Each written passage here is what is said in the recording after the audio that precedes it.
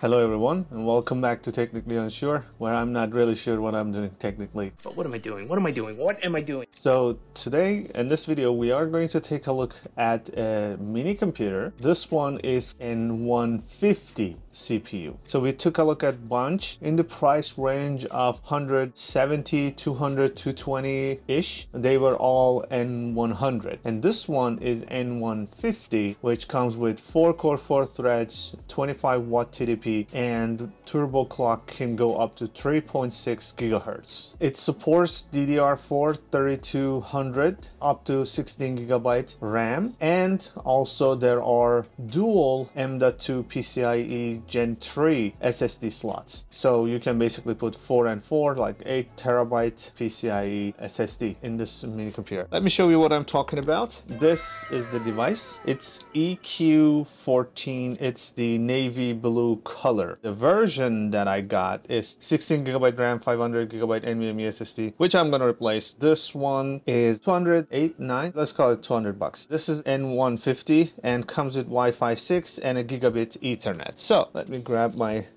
knife. I don't know if they are shipping it with any operating system, but even if they are, I will most likely try my own NVMe SSD and install my own operating system, but we'll see. I just want to show you guys what you will get if you buy this device. So it's one of those sliding ones. Okay, so let's slide this out and comes out like that. So this is the EQ14. Let me take this out. Okay, there you go. Let's see what else is in the box before going through this. User manual. Let's see what it does have in it. Okay, how to install RAM and NVMe SSD and other stuff, which we are not gonna need. It is the power cord. This is a first mini PC that I see like that. It's just straight up, you just connect the AC cable to the mini computer, and I'm assuming all the power circuitry and all the stuff is inside, as opposed to usually you get an adapter. It outputs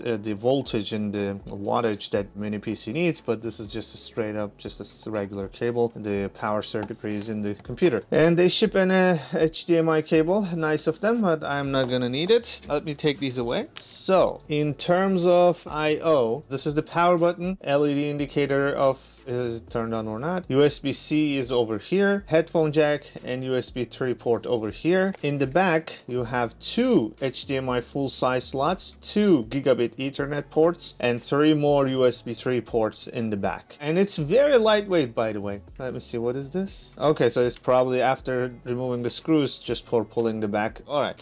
Let me grab my tweezers. Okay, so I think we need these sharp ones to do it like that. Yeah, okay. So this is a Phillips screw, regular, but you have to do this and remove the rubber. This is not feet, this is inside. It's just a screw cover, I'm gonna call it. It's not rubber feet. All right, so let's take it out. Okay, so screws come out all the way. It's not one of those, stays in the case. All right, and then you hold this and lift it up. Okay, so there you have it. This is where the RAMs are installed, and this is the heat sink for the both of NVMe SSDs that you can install. So one is already installed underneath, as you can see. You can remove this and install another one, which I am going to do. So we have to remove this. All right, there you go. So they already, as I said, 512 is already there. So what I'm going to do is I'm going to use my favorite SSD that I got introduced to recently from HP, SSD FX900 Pro 4 terabyte, and you will get 7200 to 6800 read and write speeds consecutively. So I am going to use this and install this on this computer. Okay, so this is what was inside. So we are going to take out this NVMe SSD. It also comes with a sticky pad in the back, but in this case we need to probably remove it. Yeah, it's going to be tight fit, so I'm gonna remove this one. All right, I removed it. So now we can install this. Okay, first I have to remove the screw. Install that. All right, and now we can put the heat sink on top of it. All right, so that is installed. Finally, we can put back the cover. All right, there you go. I'm not going to put back the screws because I am going to replace the SSD. So I'm going to keep this over here. Okay, so that's all. Give me a couple of minutes. Let me bring out the cables and mouse and keyboard, and I will be right back. All right, everything is ready. I am going to power it on. 1, 2, 3. Okay, I hear the fan noises. Let me keep pressing delete just in case. Okay, there you go. We have the N150 and 4-core 4 threads. 16GB RAM, 3200 MHz speed. And here's the BIOS options. You guys love it when I walk it through the BIOS settings, so I'm just going to do it. CPU settings is here. If you want, virtualization is enabled by default. AVX is enabled. Prefetcher, all that stuff is enabled. You can go to power performance. It's already on turbo. You can play around this and change the settings, and the C states and S states and all that is here. Okay, you can play around it. GT settings is here. Okay, so this is the Intel ME stuff. Once we boot into Ubuntu, we also will try to maybe get over this. Thermal settings, CPU thermal settings, platform thermal set. Oh, what? Oh, trip point. All right, so trusted computing is there. So Windows 11 will definitely work, and I think it is shipped with Windows 11. ACPI settings. Hardware monitor, okay, that's more like it. So 29 Celsius, okay? It's cool, but we're not doing anything, but I'm saying it's just in the idle. That's what expected. SRIOV is here. You might need this for if you install Proxmox and want to pass through devices, okay, to your guest OSs. And network stacks, CSM configuration, NVMe, okay, it detected my hpssd FX900 Pro 4TB. Chipset settings is over here. Memory config, graphics config, PCI Express settings is here. You can change stuff in here for 2 or 3, and PCHIO, PCI Express. So you can change settings here for PCIe as well. SATA settings, USB, security, HD config, and all that stuff. Security, boot, and save and exit. So yeah, my NVMe SSD already have Windows on it. This one comes with a Windows. So first, let's take a look just very quickly. Just want to confirm that they are shipping it Windows 11. So we are booting into whatever they are shipping it. So if you buy this, this is what you will get. I'm assuming it's going to get into Windows 11 initial setup, and that's pretty much it. I just wanted to confirm that. Okay, there you have it. So it boots into Windows 11, and you can walk through the setup and set everything up. By default is in English. Okay, so now what I'm going to do is let's boot into Ubuntu, and I inserted a USB stick for Ubuntu. I am going to go back to BIOS and boot from this. Let's try Ubuntu first. You guys like Linux? I want to see if you can install Linux and carry this around with Docker images, you know, and have Plex and multimedia stuff and all that. So just want to confirm Ubuntu and do some benchmarks. So let's get into fast forward mode till I get everything ready. Okay, as you can see, we are booted into Ubuntu. Once we run the neofetch, you will see the host is Beelink EQ14, Ubuntu 22. It is Intel N100, 4-core 4-thread, 3.6 GHz, and there's the Intel graphics, built-in UHD graphics. Okay, so if we do a stress NG test, you will see the power consumption is going up to 23 watts. So that's, I think, when you're using every single thread and core in this machine, that's what you will get, 23 watts. So here is the P sensor. So it's 43 and 24, 25 watts. So far, the max been 46, going up a little bit more. I still don't hear any fan noise, by the way. It's super quiet. So yeah, there are some cores that are hot. So here is some more information. But yeah, we're using 100% of the CPU. Okay, there you have it. So yeah, it doesn't really get hot. It's okay. So let's see the score. Okay, 20,000. I believe Raspberry Pi 5 is 872,900. And if we try to also check the Ethernet, let's do an iPerf3 test. Yes, there you go. So you have the Gigabit Ethernet. By the way, I didn't install any drivers, so as is, it is working in Ubuntu live image. Okay, if we try to do a very quick test on my NVMe SSD, so let's see which is which. So NVMe SSD 1 is mine, and SDA 1 is the one that ships with the device. So I'm going to test the NVMe SSD. That's the one I installed. So HD farm. Let's see the speeds.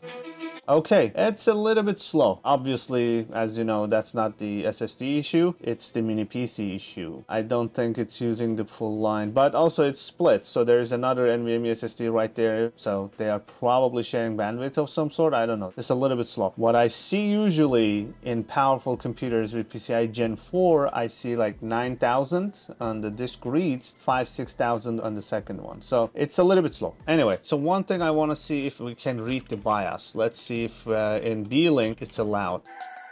Nope, it does not find the chip. So if you want to dump the BIOS, you will have to use that SOIC clip. It's also locked down. Not like those Chinese motherboards that I've reviewed in this channel. In this case, you will have to use the physically open it up, find the chip and dump it. I'm going to show you guys. Hopefully I will find it on this one. So if you want to do BIOS tweaking, you have to do that. I have multiple videos on how to dump UEFI chips. I have video on how to dump BIOS and reverse engineer BIOS content. Lots of other videos I dumped the BIOS and show you guys how to do the analysis. But this one is not easy, it's not with flash ROM. So Ubuntu works, we did some benchmarks, we did some tests. It's time to go back to Windows 11 and see some more Windows-based performance. So give me a couple of minutes, I will be right back. Okay, so we are back and let me show you a couple of things that I did in Windows. As you can see, this is Cinebench 2024 score. There is also a score for the disk benchmark, and as you know, it's limitation of this computer. Unfortunately, the SSD, I've seen 5,000 6,000 on the other videos, so this is definitely the limitation of it. So just so you're aware, this is still acceptable speeds, just don't accept crazy Gen 4 speeds from this NVMe SSD. And here is the 3D Mark score for the CPU. That's exactly what is expected of this particular N150 CPU. And in terms of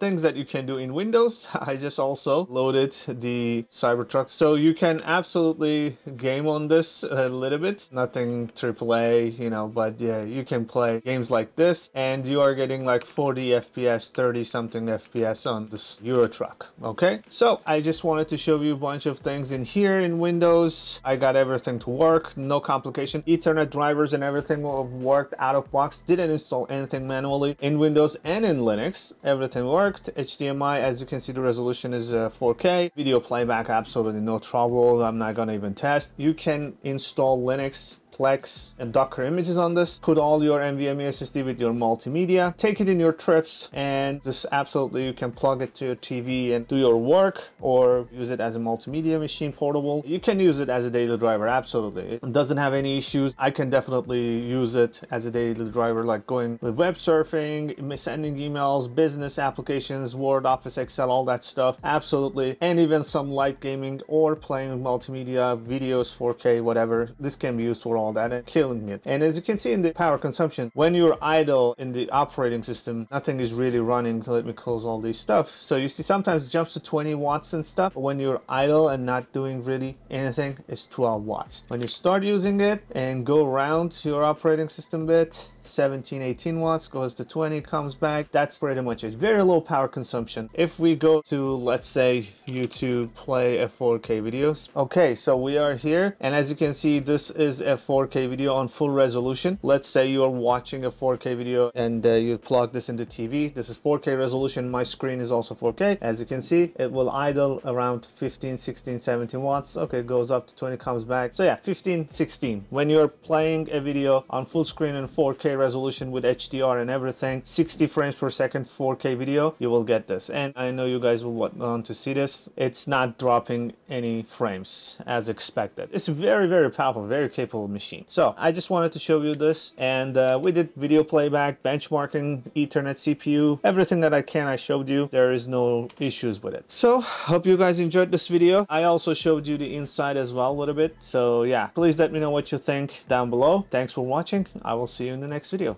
Bye for now.